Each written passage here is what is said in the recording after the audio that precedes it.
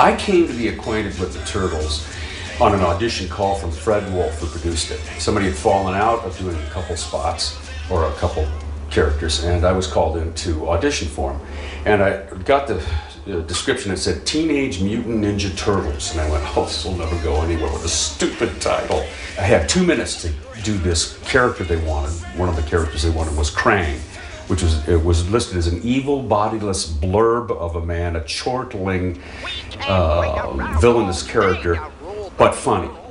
So I went, okay, he's crafty. Okay, well, I'll give him a high pitch range. I don't like him the pitch, so he can go really high and be low and kind of crafty.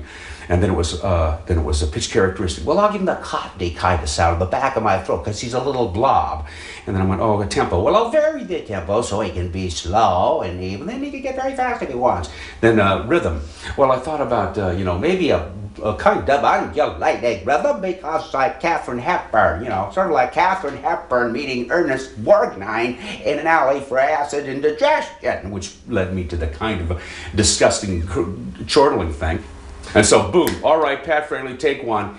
Well, so you didn't find the turtles? This is what I get for surrounding myself with idiots. I remember Slash, and the first thing that came to mind was the picture. Oftentimes you get a picture of the design of the character they have in mind. And this was a fast Xerox. We were working so fast that they really could barely give us a design. And I noticed he had huge teeth. Well, mouthwork, of course, could be dialect, but it can be the way you pronounce an F. Let's say you have an F like this, or this kind of Daffy Duck lateral lisp, or tight lips, right, or loose lips. Well, you see those teeth, and knowing that you have to realize that this came out, this had to happen with Sash. And he was also mentioned that he was pretty insane. What?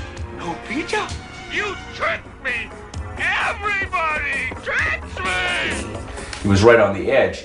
And so I started doing like this, and then all of a sudden I was doing Kirk Douglas. So without the teeth, I'm doing Bert. I don't know what I'm gonna do. That kind of angst that he was so good at. Well, you take that and you combine it with a cheese, and you get Slash.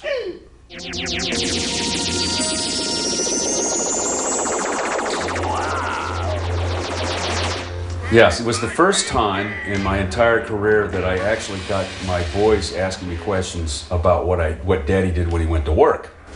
My boys were all right there in elementary school. They weren't aware, because I was very careful about what they watched on television. In fact, I don't even think we had cable at that time. But they heard from the other kids, and they found out about this. And that was a marvelous era for me, particularly because during auctions for the school and to raise money, they'd auction me off to call a Cub Scout group or a birthday party and talk to each kid as Krang. And the great thing about Krang was he's so nasty, they loved it, and I'd go, what's your name? It's Bobby. Who cares? And I could get away with that. Get the next kid on. I'm doing Slash now. Get the next kid on. And they just loved it, and I was able to be, auctioned off to call nieces, nephews, call people at birthday parties, and that was a joy. As is often the case with a show that becomes incredibly popular, certainly in our culture, the first seasons we were allowed to ad-lib a great deal, come up with lines, up the lines, and then as it became more popular, they became a little more careful about how much ad-libbing we did, and we'd almost sort of like submit 5 ad-libs and get one through.